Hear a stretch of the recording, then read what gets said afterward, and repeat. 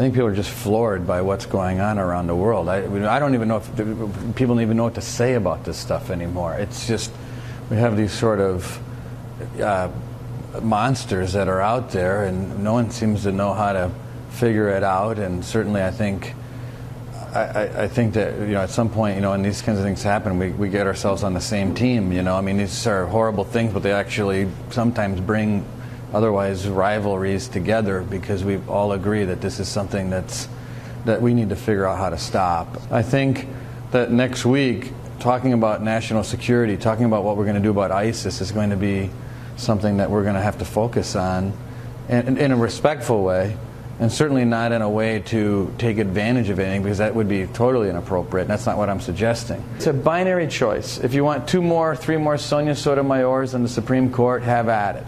If you want to have someone that's going to sign a budget bill that Paul Ryan drafts, then we need to get to work. That's my message to those folks. He's reaching out to a lot of folks behind the scenes, talking up with some people that, I know is reported that there's a frosty relationship sometimes, but staying in touch with a lot of the leaders in our party. I know he's doing it behind the scenes, because I know I'm getting updates on what's happening, and he's really making an effort to kind of just put some of these old rivalries to bed and working toward winning in November.